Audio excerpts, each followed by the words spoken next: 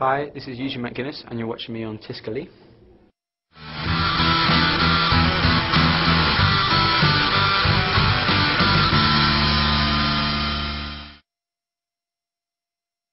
Hello Eugene, welcome to Tiscali. Hello. How are you?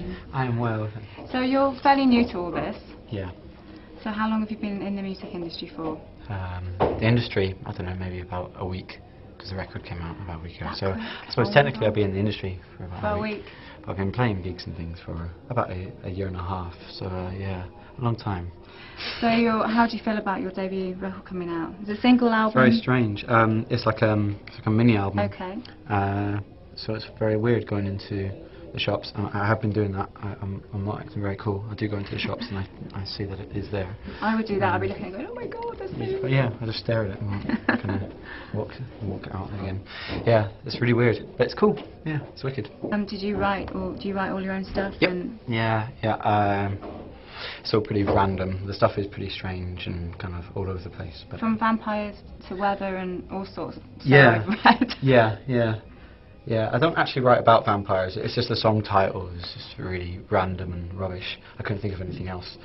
But yeah, the music is pretty random. It's good though. Everybody should buy it. Maybe buy it repeatedly. Maybe buy the same record. Yeah. So just tell them out there. Buy the record. Buy it loads. So Need money. What's your sound?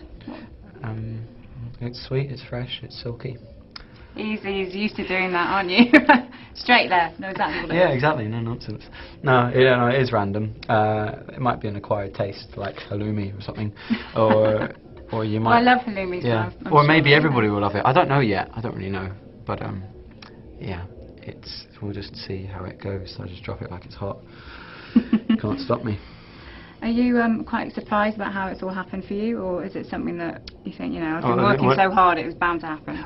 Yeah, well, I have been working hard, but it is always kind of overwhelming whenever you see. It's the type of whenever you do music, it's the type of thing that whenever it does start to pay off, no matter how hard you work at it, I think it's still amazing to see it.